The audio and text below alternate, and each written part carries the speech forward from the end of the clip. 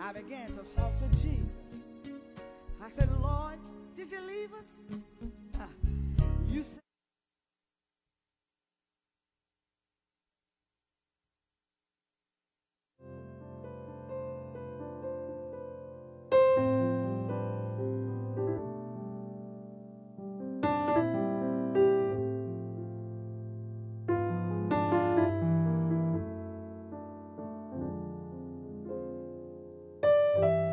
God bless you, God bless you, God bless you. This is the day that the Lord hath made. We rejoice, and we are so glad in it. Let's come in and prepare to worship the Lord today, to hear a word from the Lord today, to pray one for another. I invite you to share this. If you're on the phone, we thank God for your presence. Share this. Share this as you're coming in. Share this. Hey, Angela. Hey, Brendy. Good to see y'all. God bless you. We're going to start in just a few minutes.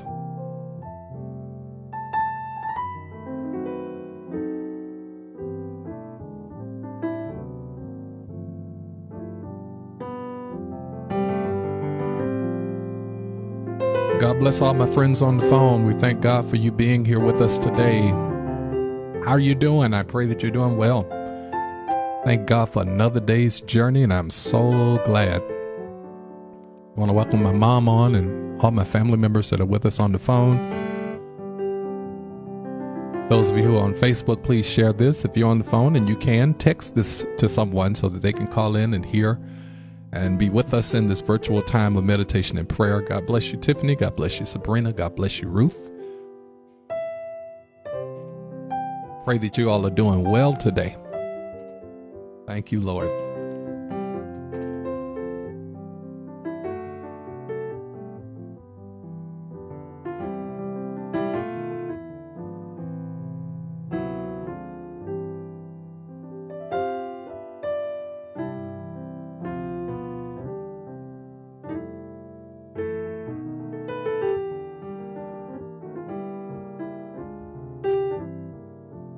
Welcome, welcome, welcome, everyone. Welcome. Make sure you're sharing this. Thank you so much for those hearts. We praise God for you. Those of you on the phone, hold on. We're going to start in just a few minutes. Hold on.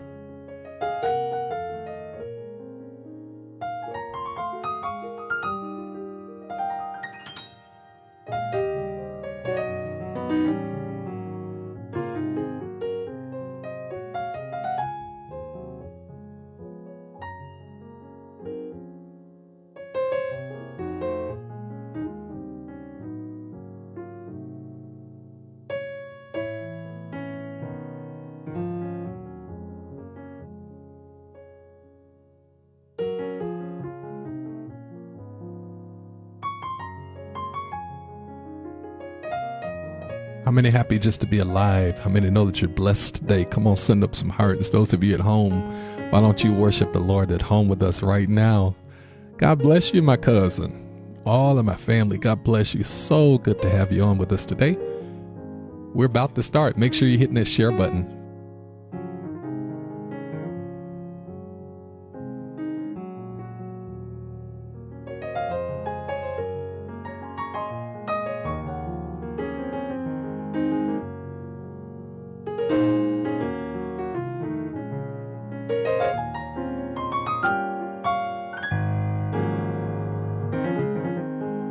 We serve a great God that is great and greatly to be praised. He's worthy of all the glory, worthy of all the praise.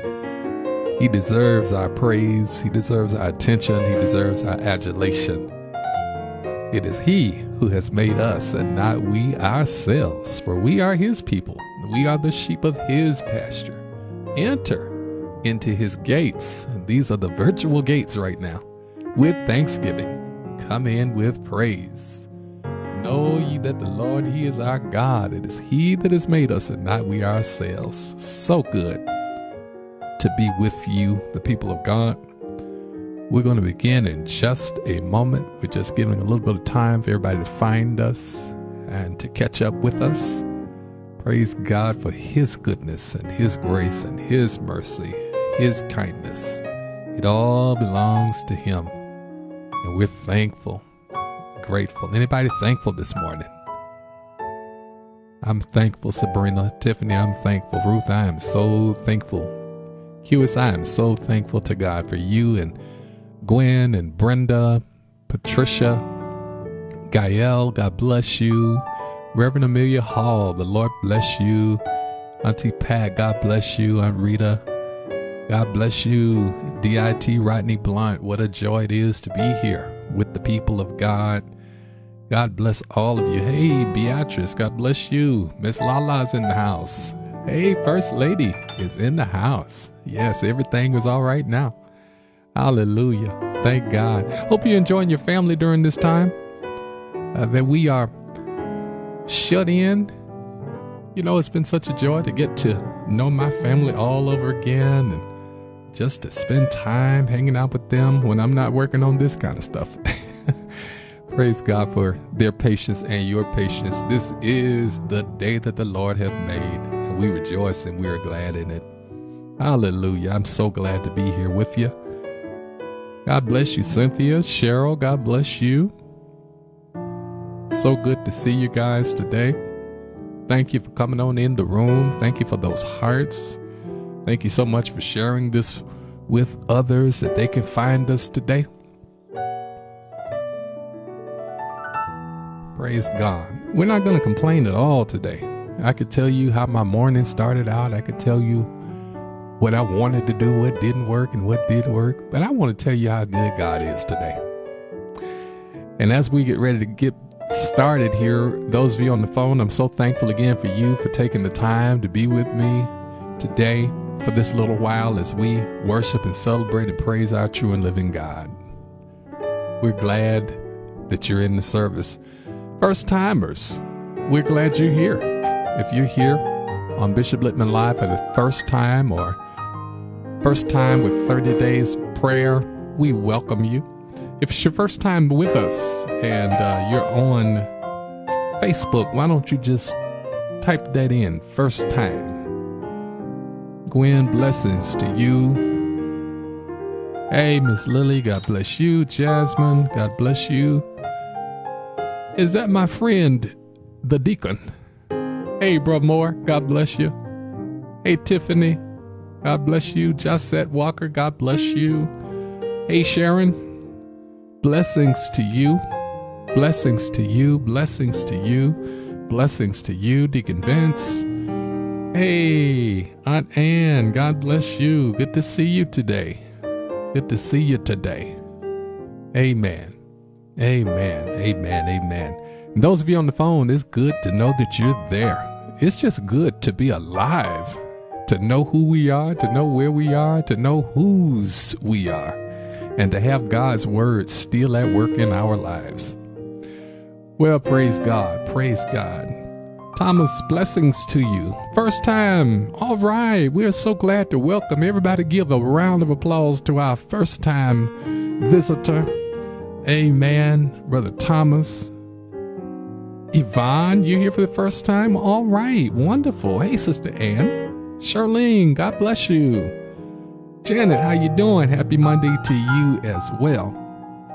Thankful for all of our first-time visitors. As we would say if we were at the New Mountaintop Cathedral, don't let your first time be your last time. The first time you come in, you're a friend, but after that, you're family. And so we welcome you, all of our first-time attendees today. This is 30 Days of Prayer, and we began about March 21st, I think it was. And so initially the Lord had led me to do 30 days of prayer, which would lead us to about April 21st. I think my dates are correct. And we'll see. Yeah, I remember you, Thomas. God bless you. Yes. We'll see what the Lord says next after we get a few days down the road now and see what the Lord says. So, hey, Alicia, God bless you. Good to see you. Thank you for your support. Sister Blackburn, thank you for bringing in new members into the flock. Amen. I'm going to go ahead and start. I know that those on the phone may have been there for a little while, and certainly people will continue to come in. And I'm just grateful and thankful to our great God again for bringing us this far. And we miss you too. We miss all of you, all of those who have moved to other cities, to other states, other areas. And one great thing about this for me has been that I've been able to see so many come from different areas of the metro Atlanta. My sister-in-law, sister-in-love is here, Lamisha. Hey, Robbie May, how you doing, girl?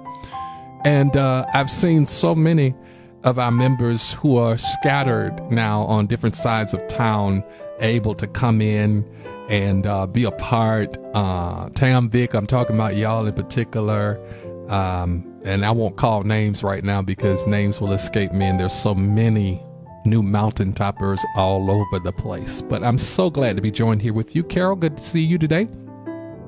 We're going to go ahead and begin. I want to share something with you today. I think it's going to bless you. For the next several days, we're going to be doing what I'd like to call a mini-series. And in this mini-series, we're going to be looking at passages from the book of Philippians for our time of meditation. Now, this does not exclude our Wednesday night Bible study because that's going to continue. And I want to encourage you while I'm there to make sure that you are catching all of the videos. They are on YouTube. They are on my personal page, Dr. A. Reginald Littman. You can search my name, subscribe, hit the bell notification. You'll get all the notifications every time new content is loaded as well. They are posted on New Mountaintop Baptist Church's page, and you can go there and subscribe to both of them because I put material out on both of them, but there's going to be some things I'm going to put on my personal page that I'm not going to that I'm not going to put on the church channel. So I want you to subscribe to both so that you'll be able to catch everything that we are putting out in this season. Now, let me back up a minute. How did y'all like yesterday's worship, Sunday worship? I know that right now, and I was in a discussion with a group of pastors from Full Gospel Baptist Church Fellowship yesterday. I was in a little dialogue with my friend. Shout out to State Bishop Lionel Catchings. He is my friend and my brother, and I love him. And we were talking about how the dynamic is changing now, how we are inside, and consequently our members' mindset is shifting. And it's a beautiful thing to me because we're not able to hold you for 2 hours virtually anymore. And so I was saying to them that it's important to understand. Oh, I'm glad y'all liked it. Praise God for that. It's important for us to understand that even when we get back, we won't be able to hold people for 2 and 3 hours because our attention span is shorter now. And a lot of my members, just like everybody else's members, are what I call, and this is a joke the way I'm going to say this, I don't mean any harm. You know I'm full of fun and laughter, but we're church hopping virtually now because we go from our own service to 5 or 6 other services. And I think it's wonderful because it gives us an opportunity to see what other churches are doing, what other pastors are producing, and to even compare what we've been fed to what others are receiving. And in many cases, many people may be saying, wow, I'm learning something over here that I didn't learn over here. Or they may be saying the opposite. Wow, thank God for what I'm being fed and what I'm being given because it's at a level that's, it may be slightly more informative or inspirational or more connected or whatever than what you're hearing in different places. And so I'm very, very excited about this time because it keeps me on my toes. Because it is not that easy to hold the attention span that long. And so it is disciplining me personally to deliver God's word in a concise amount of time. And so a 15-minute message can be more powerful than an hour and 55-minute message. Can I get a witness right there? Okay. I can't hear y'all saying nothing. You must not agree with me. So it's important for us to be mindful, and I think that this is a time of growth. Thank you so much for that, Brendy. I appreciate that. Sunday was a blessing. Awesome, Carol. Thank you so much. And Marilyn Vines, hey, welcome to you. Hello, welcome to you. Grew up in the house of God, saints in Christ. All right. You got some deep roots, strong roots, Pentecostal roots that will hold you in a storm. Amen. That's our home church. an organization, the House of God Saints in Christ. So welcome, Cynthia Easley. So let me jump into this because I've gotten comfortable now. I'm just visiting with you all, and this is wonderful. But let me give you the word of the Lord for today. And I want to talk to you today about this next couple of days, this week rather. We're going to do a little mini-series that I'm just calling Peace in the Midst of It All. Initially, I had called it Pandemic Peace, but then I noticed that I was beginning to see some indications that the social media wants us to stay away from that C word because so many people are giving out information that are not doctors. And so I decided to stay away from that pandemic word and talk about peace in the midst of it all. And it comes from the book of Philippians. And I want you to join me every day this week as we're going to walk through the book of Philippians, just kind of highlighting a verse from the book of Philippians. Today, I'm going to begin with Philippians chapter number 1 and verse number 6. If you have your Bible, great. If you don't, jot it down. Jot it down. Philippians chapter 1, verse number 6. And it reads like this: being confident of this very thing, that he who has begun a good work in you will complete it until the day of Jesus Christ. Let me get one of my scribes to put that in for me, for those who may be coming in a little bit later. Philippians 1 and 6. Being confident of this very thing, just the scripture, Philippians 1 and 6, that he who has begun a good work in you will complete it until the day of Jesus Christ. Let everybody say amen. This is virtual church here. What I want us to understand is that when we look at this verse of scripture, we're looking at Paul speaking confidence in chaos. And that's what I want to talk about for the next 5 minutes. And then we're going to pray and I'm going to dismiss you and give you the benediction. But confidence in chaos. If somebody would put that in the comments for me, confidence in chaos is what this verse is talking about. Now, the book of Philippians is very interesting, and I'll be highlighting this entire week. This book is known as the book of joy, the book of peace, the book of love in the New Testament. For in Philippians, we see 4 chapters, and Paul is writing a jailhouse letter. He is imprisoned, and yet he writes this 4-chapter letter to the people at Philippi. He longed to be there with them, but because of the seeds that he had sown into their lives, they began to know Jesus and to grow and be productive, faithful Christians, loyal Christians. Yet they were left with questions, just like the questions over the young lady's head that's on this picture if you're looking at it on Facebook. They were left with questions as to how do you live? How do you have joy? How do you have peace? How do you be a productive, faithful Christian when we're being persecuted, when we're going through hard times? Christians at that time were persecuted, and they were, in fact, Paul was in prison himself simply because he was preaching Jesus. And they had to get rid of him, and this, of course, is after the resurrection of Christ. They had to get rid of everything and everyone who represented Jesus Christ, everything and everyone who would have a message that was representative of the Christ that had been crucified, because they were taking people away from the monotonous, controlling religions of Judaism and the times, giving people hope in the midst of a hostile situation. They were preaching, and Paul wanted to go to Rome and preach in the great amphitheater, but he was detained and under house arrest and unable to go to Rome to preach in the amphitheater. That was his great goal, his great hope. And he's in prison in the book of Philippians. Yet when you read this powerful book, you'll discover that Paul says some major things in the first chapter of Philippians.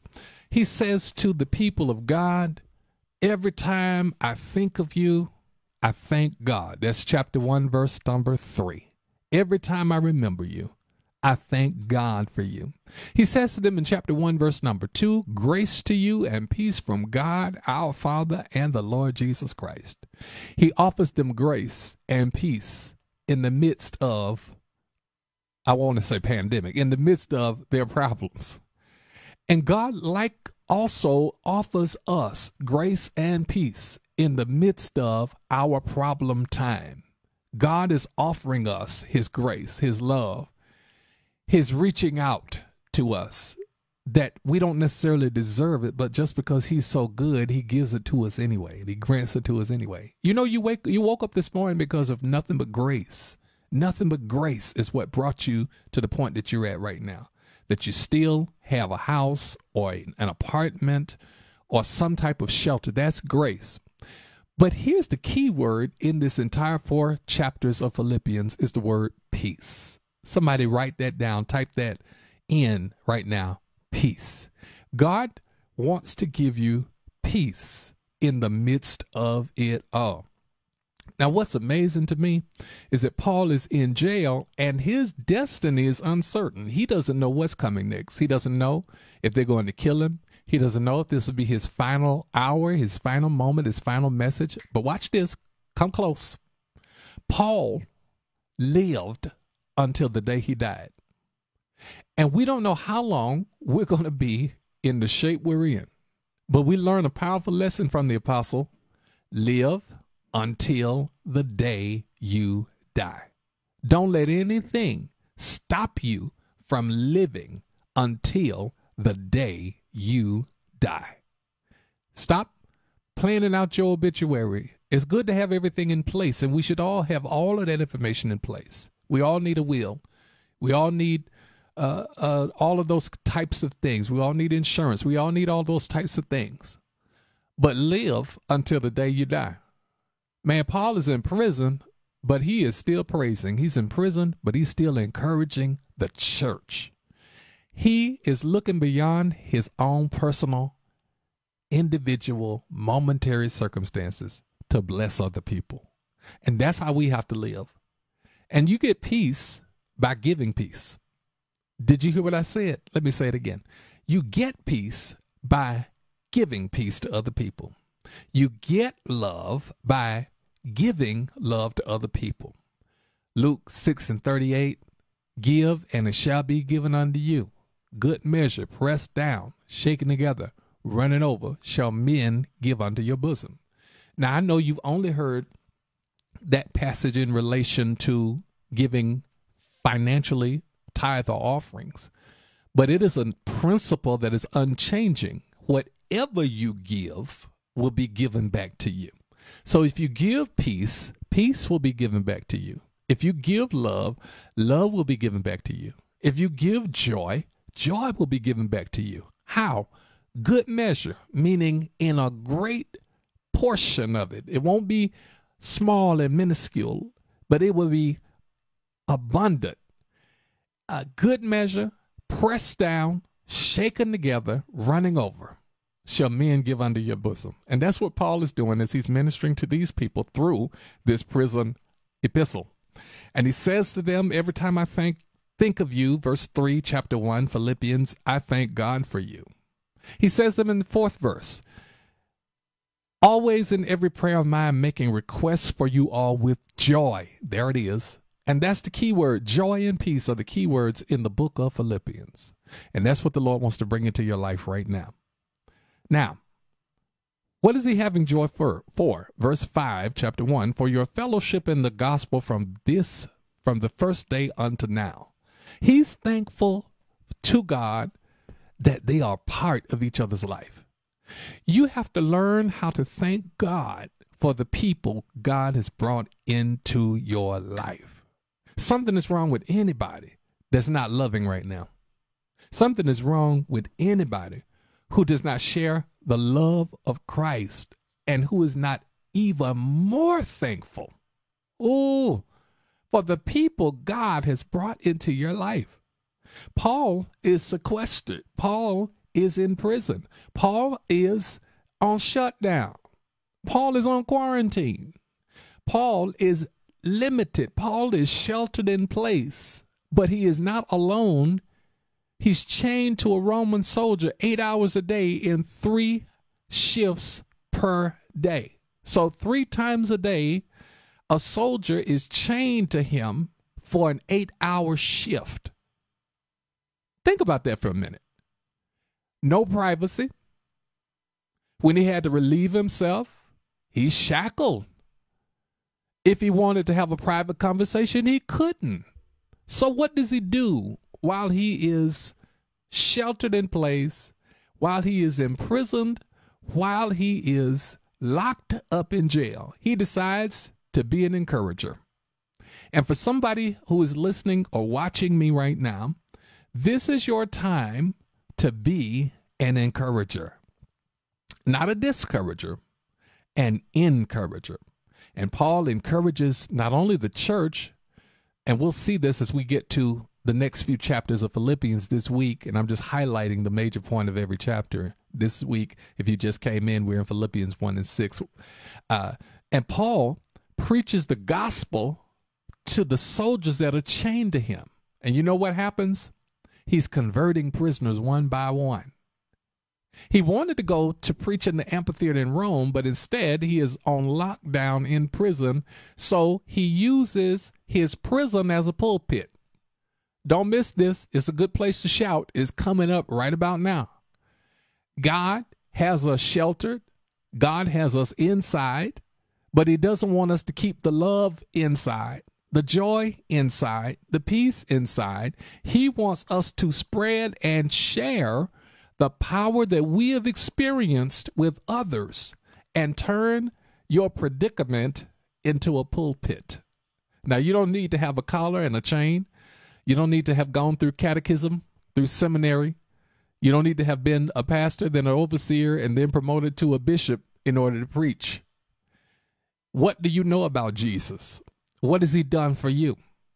Share it with other people.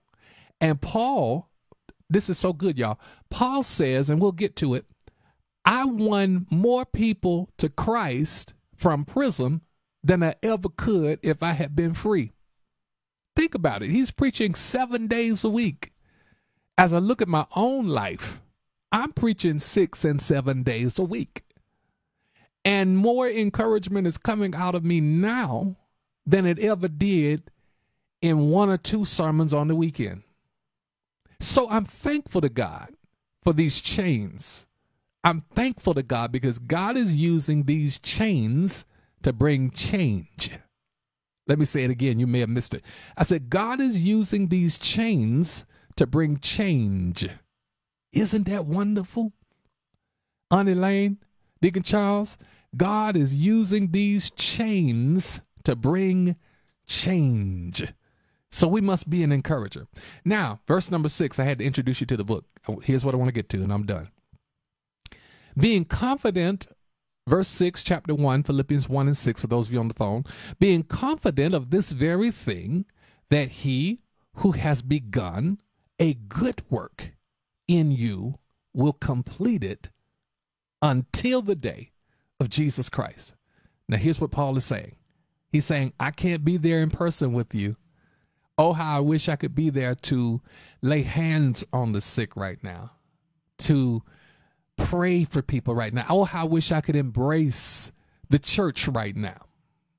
Oh, how I wish I could just see your smiling face in person. Oh, how I wish I could be there to comfort you in person right now for your pain or for your loss or for your agony or your grief or whatever it is that you may be going through. But watch what Pastor Paul says, the apostle, the bishop of this church at Philippi. Watch what he says to them.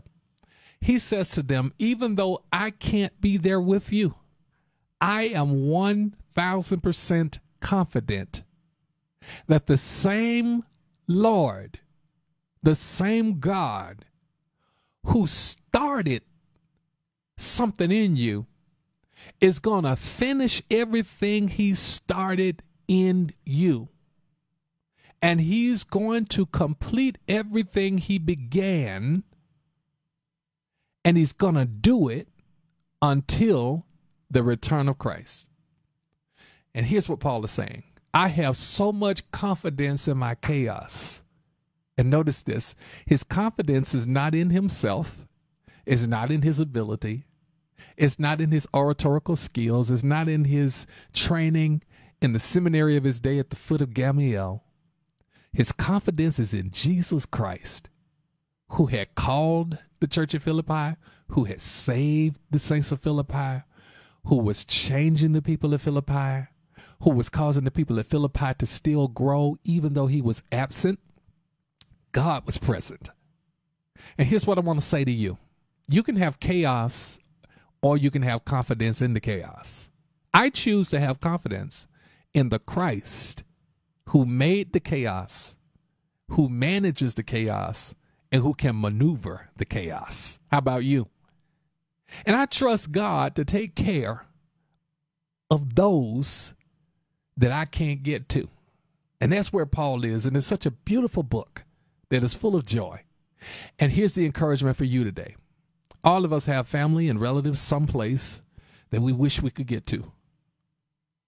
All of us have loved ones that we just want to look in on them. We just want to check on them. And we have Zoom and technology and all of that, but there's nothing like being there in person. All pastors right now would love to be in their pulpit. Even the sorry and lazy ones that you know, that don't like to preach and whatever. Everybody would love to be in their pulpit. Everybody would love to have that congregation. Everybody would love to be able to put their hands on the people. You would love to be able to embrace your grandkids or your mother or your father or your family that's in Alabama, Mississippi, Florida, Texas, Utah, wherever they may be. But Paul says when you can't get to the ones you love, you can have confidence in this chaos knowing he will complete what he has begun. He will take care of your family. He will take care of your relatives. He'll take care of your church. He'll take care of your loved ones. And you know what else? He'll take care of you. Do I have a witness that he'll take care of you? And that's what I wanted to drop in your spirit today. That's Philippians chapter number 1 and verse number 6. And tomorrow we'll go to chapter 2. I want you to go ahead and pre-read. Pre-read chapter 2, finish up chapter 1, and we'll go into that on tomorrow. But right now I want to pray with you and I want to pray for you. And you know how we do it here. We send up hearts while we're praying. And so I want you to send up those hearts as we pray unto our great Savior. And let's go before the throne of grace, knowing that he's not only able to take care of everything he's given to us, but he can take care of us. Won't he do it, somebody? Father, I thank you because you are the God who hears and answers prayer. Thank you, Lord, for loving us enough to take care of us. Thank you, Jesus, for the words of the Apostle Paul, who let us know that even in the most chaotic of times, we can still have confidence in our chaos. We can still know beyond the shadow of a doubt that you've never failed. There's nothing you can't do. There's no one you don't see. Lord, you see our president. You see our Congress. You see the White House. You see China. You see Italy. You see California. You see New York. You see New Jersey. You see Albany, Georgia. You got the whole world in your hand. And that's why it's not difficult for you to see what's going on. And Father, we thank you today because not only do you see, but you care. And not only do you care, but you're capable. Thank you, Father, for peace in the midst of it all. We don't understand any of it, but we know you can give us peace in the middle of all of it. And so, God, today we surrender it all to you. And in the words of the old hymn, all to Jesus I surrender. All to him I freely give. I will ever love and trust him. In his presence daily live. So God, keep us now. Give us your peace.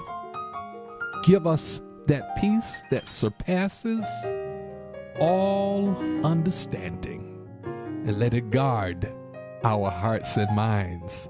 Thank you so much for these encouraging words from this book of Philippians. Now, Lord, bless us and keep us in your way. And for whatever you do, we promise you not some of the praise, but all of the praise. Why? You're worthy. You are worthy to be praised. In Jesus' name, amen. I'm so glad you joined me today. I'm excited about what God is doing in your life, and I am confident that he who has begun a good work in you is able to complete it, and he will until his return. Well, God bless you. I'm going to close today's webcast with a hymn, an old favorite of the church, and invite you to stay around and listen if you like. If not, the Lord bless you. We'll see you tomorrow at 12 o'clock. Don't forget to join us for Bible study on Wednesday at 7:30 p.m. on YouTube, both channels. God bless y'all. Have a great day. Jesus, keep me near the cross. Oh, there a precious fountain,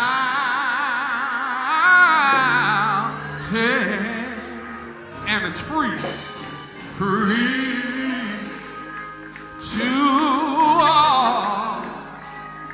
all ye extreme. Ooh, and it flows from where? Calvary's mountain.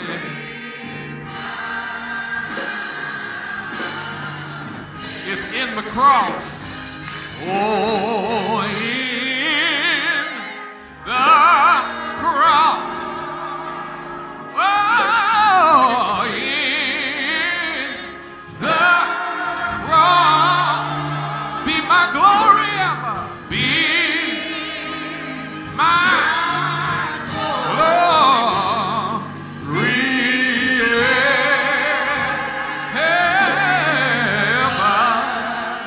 my raptured soul, till my raptured soul shall find. Lord, help me find rest beyond the real. In the cross. Come on, lift your voices. Oh, yeah. The cross. Oh, yeah. The cross. Be my glory ever. Be my glory ever.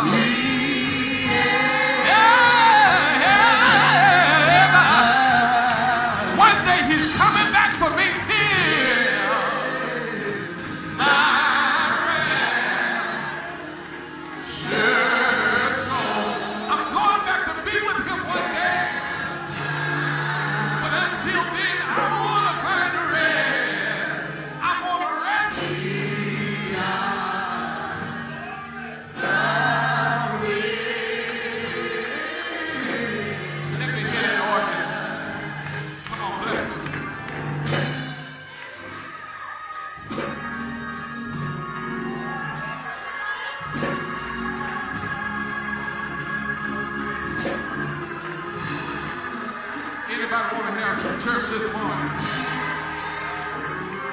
Yes, Lord.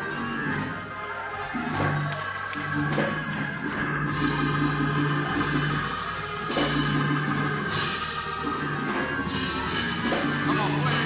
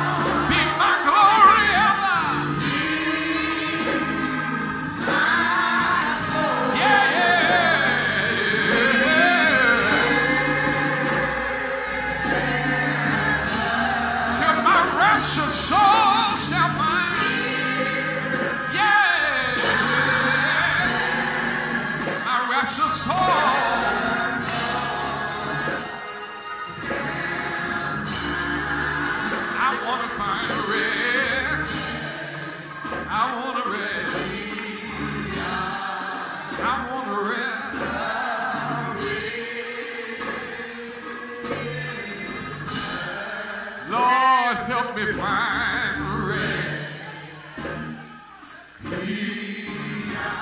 Rest beyond.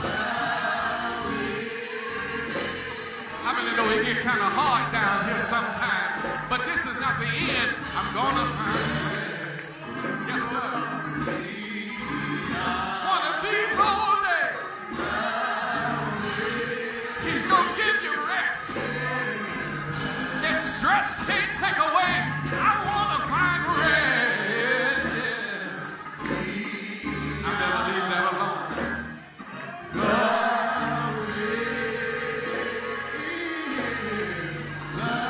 Come on, clap your hands if you love me.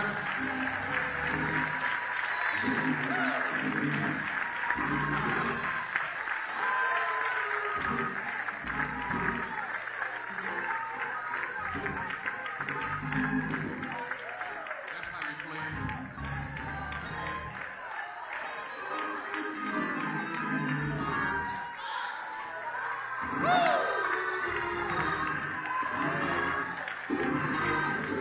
In the cross, in the cross, in the cross, yeah.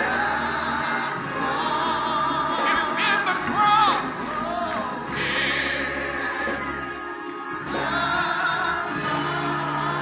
Be my glory ever. Be my glory ever. Be my glory ever.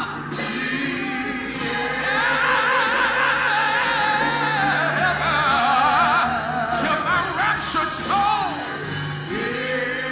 One day he's coming back for me. My raptured soul. Oh, shall find. I wanna find